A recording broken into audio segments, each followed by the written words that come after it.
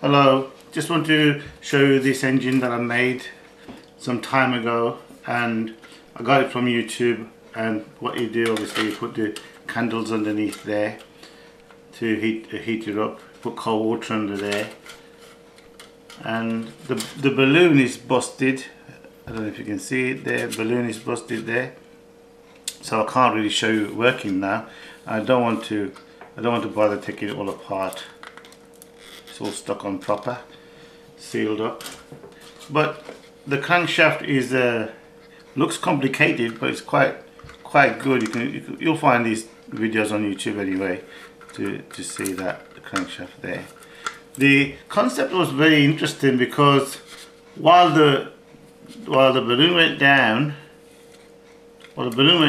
the piston was going up, which was quite good. The balloon was going down like this, and the piston was going up. Very interesting.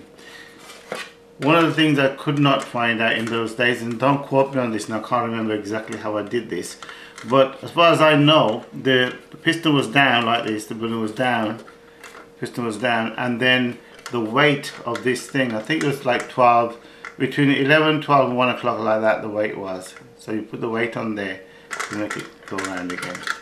So enjoy.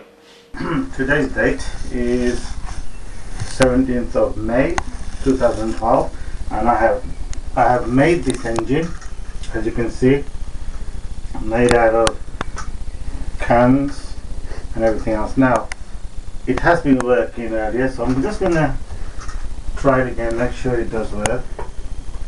You put in cold water at the top there, so that it works by hot and cold, as you know.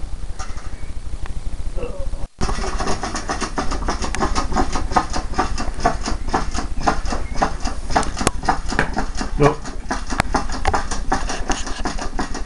there you go. Coming faster now. Keep it going. Put that candle down there. Zoom out of it. See it there? Right, well, I'm going to keep it down, right? Now keep it down for zoom. Zoom there, right? And take it off now, it will continue working whilst you light the candles. There you go. See? Still working. Even though the candles are out. See how fast it's going? Here we are again. This is working now with 2 candles underneath. Can you see 2 candles underneath? It's working pretty fast, and it's the best one I made. There you go. I've got to hold on to it because it will fall. I can't believe it works. This is the top view. Fantastic. My hot air engine, my Stirling engine, made out of Coke cans and odds and bits and bobs.